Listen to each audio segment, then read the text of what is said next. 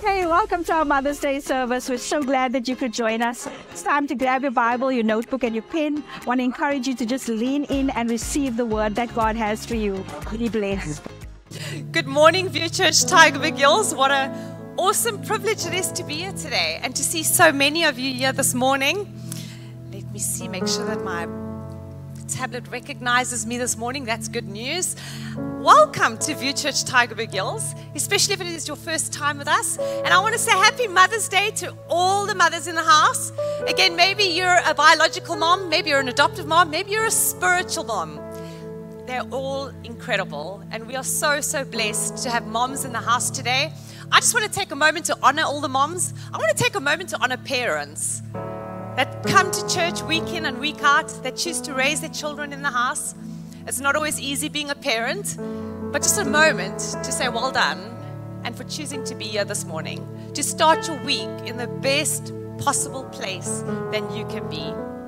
Well, as Nick introduced me, my name is Lindsay, and I have the amazing privilege of working at View Church Tigerberg Hills on staff as our executive pastor, and I get to work with an incredible, incredible team. They're a dynamic team.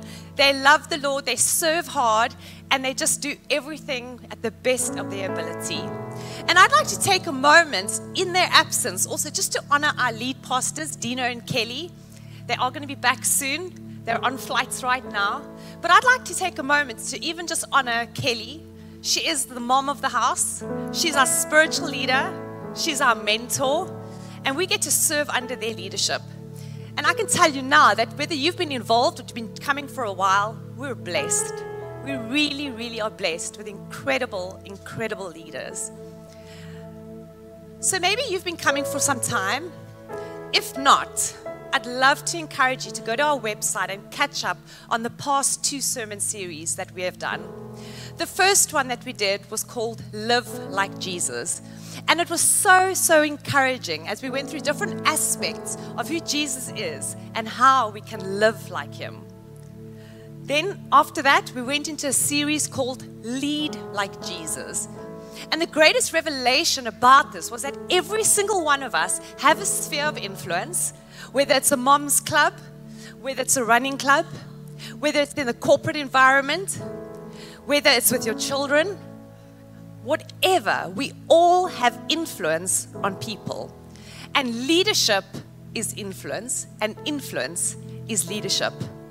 And when we realized that every single one of us are a leader, it was an absolute revelation that we get to lead people, not by position, not by promotion, not by title, but we have an opportunity to lead people. And even if it's leading them to the Lord, we get to do this. Before we get into the word this morning, that's something that God has laid on my heart, and I'm hoping it's going to sort of encapsulate these 2 series that we've just done. I want to pray for us. So, Father God, I just want to thank you for every single person here this morning. Lord, thank you that you are in this place. We welcome your Holy Spirit. And Lord, I pray that as the word goes out, Father God, I pray that you're going to encourage us, that you're going to challenge us, but ultimately that you're going to change us. And Lord, right now, we give you our time, we open up our hearts, and we say, may your will be done. In Jesus' name, amen. Amen. So the title of my message this morning is Love Like Jesus. And I'm so excited because I thought, after doing the 2 series, what more than speak about the love of Jesus? And this can feel like a tall order, but you know what? We can look at the perfect example, who is Jesus, and see what he modeled while he was on earth. It's going to be the most amazing way. When God sent his son Jesus down to earth, he was human, he was fully human, and we get to see that example of what he lived, and we get to learn from it. And when he died and he rose again, we were left with the Holy Spirit, and therefore we can continue to live like Jesus, lead like Jesus, and we can love like Jesus. So I'm sure the first thing we want to start off with is, what is love? Okay, so If I asked every single person in this room today, what is love? I think every single one of us would maybe come up with something different. Maybe some would be similar. But essentially, we would all have a different experience of what love is. We have a different perspective on it. We may feel that, love is an emotion, it's a feeling. We may expect love to be shown to us in a certain way. We may show love in another way. You may have heard of the book called The 5 Love Languages. And it's such a great book because actually what it essentially does is it breaks it down to 5 love languages, as the title says. And it speaks about gifts being one, just letting you know, for a friend. Words of affirmation, acts of service, quality time, physical touch. Now you see, the thing is, when it comes to a love language, my love language, when I feel loved, it's because you maybe gave me a gift. But what happens is, in order for me to love you, sometimes I give you a gift. The problem is that yours might be quality time. So me giving you a gift doesn't always bless you. Me giving you quality time might be the best thing that I could do. So I want to even encourage you, if you're in a relationship or you've got family, you've got love languages for your children, it's such an encouraging book just to find out how we learn to love each other and speak each other's language. But you see, what I do want to point out this morning is that even as Christians, our love for each other is conditional.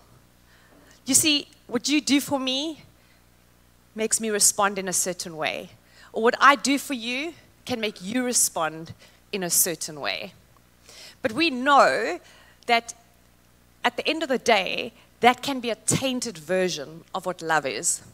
So let me give you an example. I might say to my children, exams are coming up, it's time to study, get in there, bring back the goods, work hard, it's going to be amazing. Your children come home, they've done well, they did well, they worked hard, they did everything they needed to. So what is our response as a parent? We're like encouraging and we're happy and we're like, well done. You know what, you put in the hard work, good for you, keep going. And that child essentially walks away going, I feel encouraged, I've made my parents proud, I've succeeded, I'm loved. Now what happens when your child comes through the door with a bad report?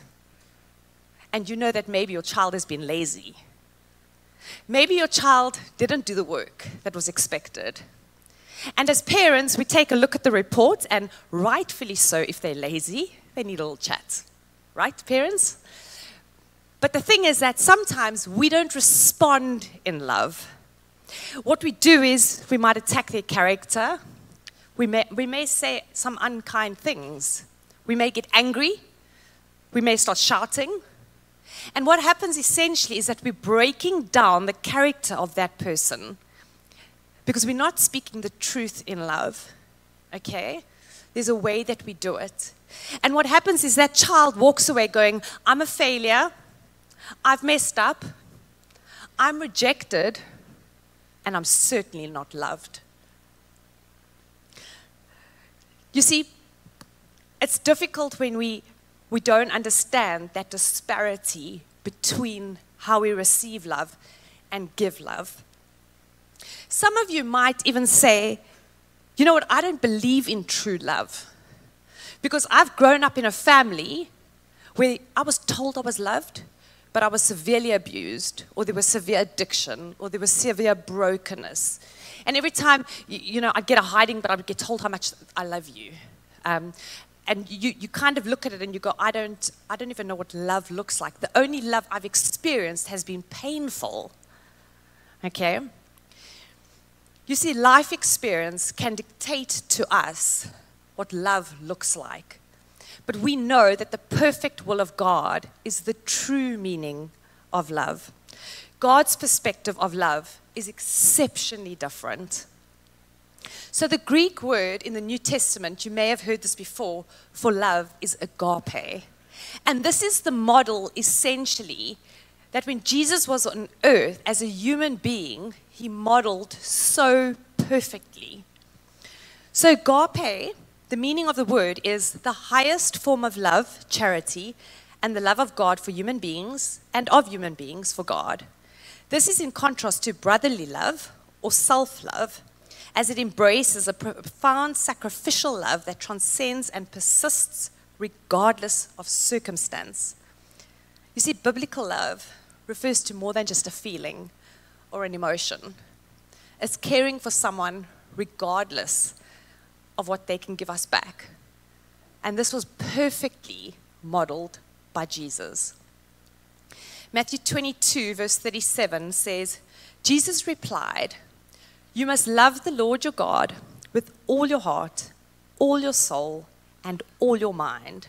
This is the first and greatest commandment. A second is equally important. Love your neighbor as yourself." So in the scripture, we can see this is a two-part instruction or a two-part commandment. It says love God and it says love people, and it says both are equally important. Okay? But now you may be going, okay, are you sure, like, shouldn't you love God first and then you love people? Or you know what, I do love God. I really do love God. But people, you can keep them. I'll have my dog. Let's be honest. Sometimes we look at people and we go, wow, that's complex. Not everyone's lovable, you know? And we try and justify this fact that we can love God, but we don't have to love people. Or maybe you're sitting here today and you're going, you know what, I love people. People are amazing. I love my friends. I love my family. But God, you know what, I'm struggling. I'm struggling to connect with you. God, are you even out there? Like, I want to love you, but my prayers are bouncing off the walls. I don't feel the connection. I don't feel like you're there. But you know what? This commandment, it's so clear that the two are so important that if we want to love like Jesus, we want to submit to this word. And the way I can just explain it to you, the importance of both of them being equally important, is if I have a 5 Rand coin over here, I have a 10 Rand note, and on the front of the 10 Rand note is President Nelson Mandela, and on the back, big rhinos. Front of this coin says 5 Rand and something. My eyes are not great. And on the back of it is a coat of arms. And if one side was loving God, the other side was loving people, whether it be the note or the coin, they both make up the currency.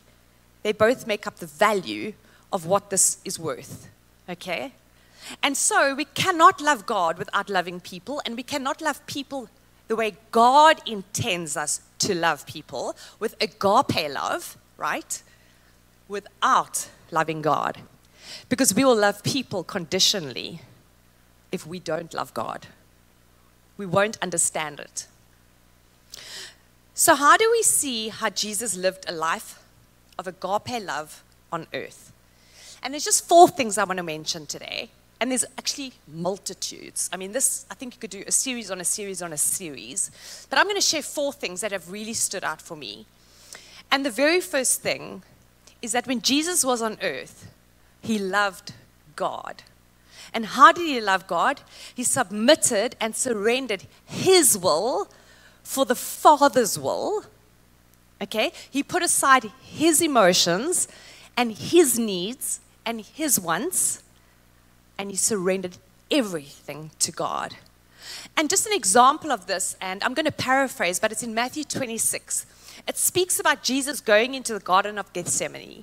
He knows that trouble is coming, that this is not going to end well. He is going to the cross. He's going to die an ugly death. But he wants 1 hour to spend praying to his Father in heaven.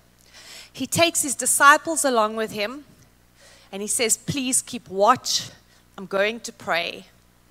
Do you know that 3 times Jesus came back and they'd fallen asleep? They were much. They could not keep their eyes open. And of course this disappointed Jesus. And he said to them 3 times, he said, please keep watch. But you know what's interesting is at the beginning, just first portion of the scripture, Jesus is very clear about his emotions, about what he was feeling. And this is what's so beautiful about Jesus, that he was fully human. So we can relate. he can relate to us. He says, my soul is overwhelmed with sorrow to the point of death. Jesus was struggling. And then 3 times he basically says, my Father, if it is possible, may this cup be taken from me, yet not as I will, but as your will. The second part of in that same scripture, it says, my Father, if it is not possible for this cup to be taken away unless I drink it, may your will be done. He says it 3 times, and then he ends off and he says, rise, let us go. Here comes my betrayer. You see, he submitted all his emotion, all his pain, and he said, may your will be done. Are we sitting here today going, yo, that's a tall order? We know that life's not easy. We know that we have trouble in this world. We've never been promised an easy life. But are we able to sit and put aside our own agenda for God's agenda? It's difficult. But you know what? We have the helper. We have the Holy Spirit. Because you see, when Jesus went into heaven, he didn't leave us alone. He sent the advocate. In John 14, verse 26, it says, but the advocate, the Holy Spirit, whom the Father will send in my name, will teach you all things and will remind you of everything I have said. Isn't it amazing? We have the Holy Spirit that helps and intercedes and helps us make the right choices. We do not need to do this in our own strength, church. Even when it's tough, we know that we have got the support and the love of Jesus. The second thing I'd like to just speak about is that, firstly, Jesus loved God, like I mentioned, but Jesus loved people. And it's this two-coin thing. He loved people. And what really stood out to me was that Jesus went after the one. You know, Nick and I have got 3 children. You may know, the Smith trio, and I'm exceptionally blessed and honored to be their mom. And they are very close in age. Jade and Caleb are 21 months apart, and then Aiden and Caleb and Aiden, should I say, are 18 months apart. So it's Jade, Caleb, Aiden. And they grew up in church from a week old on the floor, wherever they were, and they've grown up in church. And with our involvement and serving, I'm going to be honest with you, I did not always know where they were. The Smith trio were causing chaos somewhere in the building, and I always used to say to Nick, "Your God is so good. Like, he really looks after our kids on a Sunday." You know, we didn't always have childcare necessarily, but with volunteers and team and just amazing church, like, our kids were always safe. It was amazing. But you know, had Nick and I left the building and got home, and I am wondering if this has ever happened. I feel like it could have happened. But you kind of go 1, 2, 3, and you make sure everybody's in the car, you know? Or you get home and you're like 1, 2, 3, right? Everybody got out the car. This is all good. Maybe they've brought a friend, so you've got to count to 4, and you definitely want to make sure the friend is in the car, right? Because you're not losing somebody else's kid.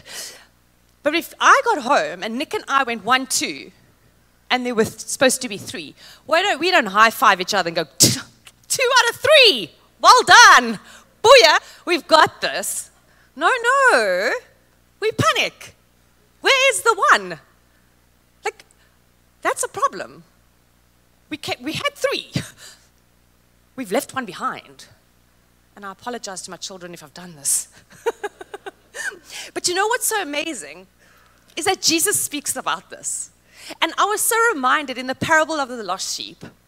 In Matthew 18, verse 10 to 14, it says, "Take care that you do not despise one of these little ones. For I tell you, in heaven their angels continually see the face of my Father in heaven. What do you think? If a shepherd has 100 sheep and one of them has gone astray, does he not leave the 99 on the mountain and go in search of the one that went astray? And if he finds it, truly I tell you, he rejoices over it more than over the 99 that never went astray. So it is not the will of the Father, your Father in heaven, that one of these little ones should be lost." Can I be honest with you? If you've been in the shop and you're a parent and suddenly your toddler disappears, you feel sick. Okay? You start running, screaming, shouting, you're calling, you're doing everything to get their attention, okay, and make sure that they're okay. Did Jesus not, when he was giving this parable, not experience that same sick feeling maybe?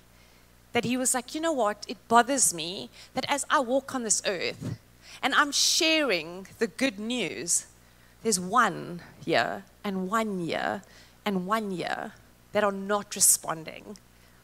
And I wonder if he did not have that same gut-wrenching feeling that makes you feel so sick, like you've lost a child.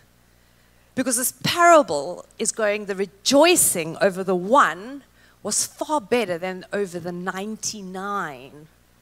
He didn't give himself a high five if not everybody surrendered their lives to the Lord. I had an experience on Friday. I didn't go looking for it, but it just kind of happened. And I was going off to Takealot. I needed to pick something up.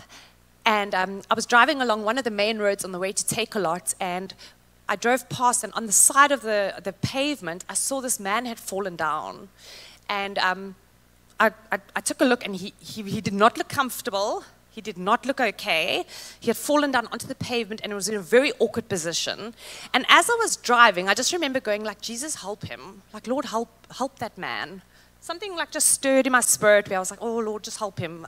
Yeah. Anyway, I went to Takealot. I drove back the same route, but this time I'm on the opposite side of the road. And there's an island in between. And as I looked over, this man was in the exact same position that I'd seen him on my way to Takealot. And I looked at this man and I just thought, yo, there's one of 3 things. He's either dead, or he's dying, or he's very drunk. There was only 3 options that I had in my head. And my natural inclination would be, just keep driving. Let's be honest, we live in South Africa. How often are we desensitized to those kinds of scenarios? But you know what happened? Something happened in my spirit. It wouldn't settle. And I kept driving. And the very first U-turn option I could see, I U-turned.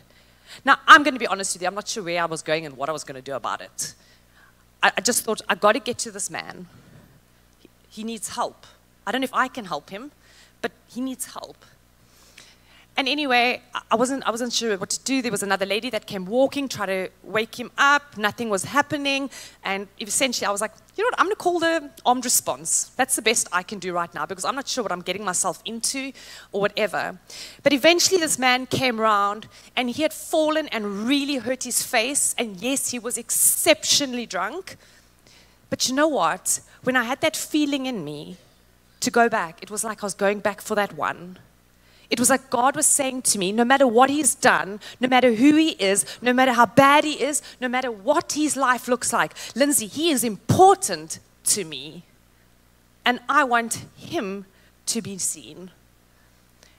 And I didn't get to share the gospel with him, no. I didn't get to pray with him. But somebody came to take care of him. And I can only pray that his salvation will come, that somebody else may even be part of that story. God did something in my heart that day. You know, God is patient.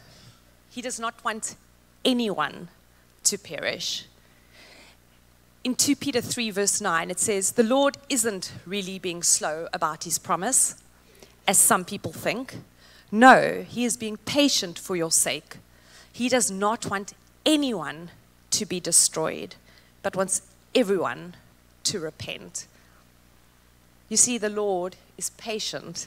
He is waiting for us to submit and surrender our lives to him.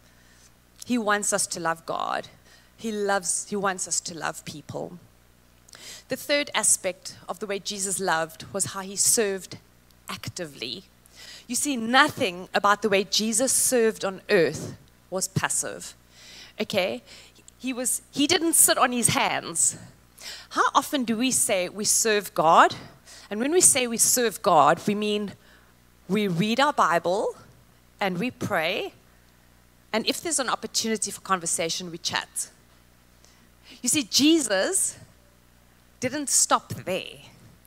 He served. He did miracles. He shared the gospel. He went out and he washed his disciples' feet the night before he would die. Okay? He was kind. He was compassionate. He never, ever didn't have time for people. He always made sure he had time for people. It was amazing that he actively served. He did not spend his days just daydreaming. Yes, he did take time for silence and solitude, time to pray and spend time with God, but it didn't stop with just praying and being in God's presence. He got out there and he served his community actively. Again, how do we do it? And well, we have the help of the Holy Spirit to guide us. You know, we may think we're not good enough, or we can't do this. How do I do it? God, what have you given me? Galatians 5 verse 22 speaks about the fruit of the Spirit. And I love the way it says, the fruit of the Spirit is love, joy, peace, patience, kindness, goodness, faithfulness, gentleness, and self-control. Against such things there is no law. Those who belong to Christ Jesus have crucified the flesh with its passions and desires. Since we live by the Spirit, let us keep in step with the Spirit. We've got the fruit of the Spirit. Do you know how easy it is to serve someone by being patient, by being kind, by being generous, by being loving? We can serve people. We don't need a whole lot in order to be kind. We don't need a whole lot of resources in order to bless people. We can bless people with what we have got. The fourth thing that really just stood out to me about the way Jesus loves is that he loves unconditionally. He loved and still loves unconditionally. You see, it's no strings attached. Okay? Whether we love Jesus, whether we give our lives to Jesus or not, he still loves us.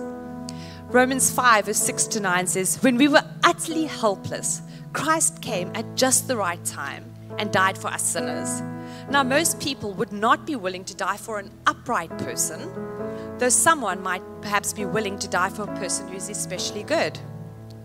But God showed his great love for us by sending Christ to die for us while we were still sinners. And since we have been made right in God's sight by the blood of Christ, he will certainly save us from God's condemnation. You see, while we were still sinners, God did not look for conditions. He did not ask us to tick boxes. He did not ask us to get right, and then I would love you. He said, I love you despite everything, while you're a sinner. You see, Jesus cared so much and loved so much about our well-being, and he expected absolutely nothing in return. You know, I look at and so encouraged by our True team. Every single week, they are the social justice arm of our church. Every single week, they go out into the community of Ravensmead and they serve that community. And every single week, they feed them. They don't only feed them, they give them the word of God. They pray with them. They encourage them. They go into small groups with them. They serve the children. Do you think there's ever been a week that I have personally ever experienced that they came back going, what did we get? You see, they love unconditionally. They don't expect anything in return. Their greatest joy when they go into that community that's full of poverty, that's full of addiction, that's full of problems, where there's a lack of resources, where there's abuse, where there's brokenness, their greatest victory is when they walk away and they don't know if people have given their hearts to Jesus. I want to encourage you to support their fundraiser. All of that money goes to people that don't have what we necessarily have, that have come out of, like I said, a broken environment. But you know what? By the love that we show them is showing them that there's another way to live, that they do not need to stay where they are, that strongholds can be broken. Ephesians 2 verse 8 to 9 says, God saved you by his grace when you believed, and you can't take credit for this. It is a gift from God. Salvation is not a reward for the good things we have done, so none of us can boast about it. Salvation is a free gift from God. You know, I love this quote that I read by Paul Washer. And it says, I've given Christ countless reasons not to love me. None of them changed his mind. Church, I kind of get emotional when I think about like the fact that nothing, absolutely nothing that I've done has changed Jesus' mind, the way he loves me. I've done everything wrong I can probably think of, I don't know. But you know what? It doesn't stop Jesus from loving me, and it doesn't stop Jesus from loving you. Like I said, every time I look at this, I think, wow, Lord, it is by your grace. We don't need to tick boxes. We don't need to get it all right because you love us despite all of that. It's absolutely beautiful. And just to summarize again how Jesus loved God. He pleaded in the Garden of Gethsemane. Jesus loved people. He went for the one. Jesus served actively. He healed. He did miracles. He washed feet. And Jesus loved and loves us unconditionally with no strings attached. And church, what is our greatest response that we can have to this? As Christians, our greatest response is that we can share this with the world, with people that are in our sphere of influence, wherever we may be. We can share the good news that Jesus is the hope of the world. You know, I really find that, again, we spoke about this in our view group this past week, and it really just hit home again. So often we don't share our testimony, or we're saved and we're doing amazing things, but we're not sharing who Jesus is with unbelievers, and we become complacent and we just expect people to know. But we had a revelation, and I had a revelation again, and just that reminder that that eternity is real. Okay, we all agree. Eternity is real. You know what? Heaven is real. And isn't that exciting? But how often do we forget that hell is also real? And God wants none to perish. And I think when we understand that eternity is so real, that heaven is real, that hell is real, we start caring about that one. We start looking out for people that are in our sphere of influence, that are in our families, that are in our circles, and we start getting concerned. And we need to be the people that share the hope of the world, that tell them there's a Savior named Jesus, that we are sinners, that we recognize that, but we have a Savior. And because of that, their eternity is secure. That they do not need to check boxes, that they do not need to do certain acts of whatever it might be, that their salvation is a gift from God. Romans 10 verse 14 says, but how can they call on him to save them unless they believe in him? And how can they believe in him if they have never heard about him? And how can they hear about him unless somebody tells them? Church, we have a God-given responsibility to share the good news with people that do not know a Savior. Just in closing, I think the greatest scripture in John 3 verse 16, it says, for God so loved the world that he gave his one and only Son, that whoever believes in him shall not perish, but have eternal life. Right now, you might be sitting here and going, that's all good. I'm happy, like it's amazing, God loves. But you know what? I want to know that Savior. I don't have a personal relationship with him. I'd love to give a moment just to respond. And just with every head bowed, we're going to just respect each other and give everyone a moment. That maybe you're sitting here today and you're saying, I don't know my Savior. I don't know my Father in heaven. I don't know this God that you speak about that loves. God loves people, serves, and loves unconditionally. I want to encourage you now that if that's you, just to raise your hand quickly. I'm just going to pray for you. If there's anyone sitting here going, today I want to make a decision to follow Jesus, if you can just quickly raise your hand, and I'll know who I'm praying for. there anyone here? Anyone want to make a decision to follow Jesus? So I'm going to pray before we end off the service. And Father God, I just want to take a moment to acknowledge you again. Father God, thank you for the word. We pray, Lord, again that it has encouraged us, that it's maybe challenged us, and that it ultimately, like I said, will change us.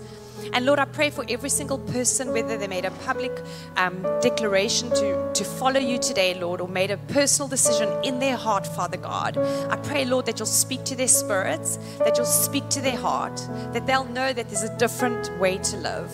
And that when they give their lives to you, Lord, it's a life of fullness and an amazing, incredible journey. That we get to spend eternity with our Father in heaven. And right now, for every single person, Lord, that may be sitting here going, I want to love more like Jesus. I pray, Lord, that your Holy Spirit fills our tanks even more. And Lord, wherever it is that we can show that love more and more and more, we ask you to help us because we have the Holy Spirit. We pray, Lord, that you give us everything that we need so that we can share the word of God with people that do not know you. Lord, right now we give you all the honor and all the glory in Jesus' mighty name. Amen. Wow, what an awesome word that was. I hope that you were encouraged and as blessed as I was.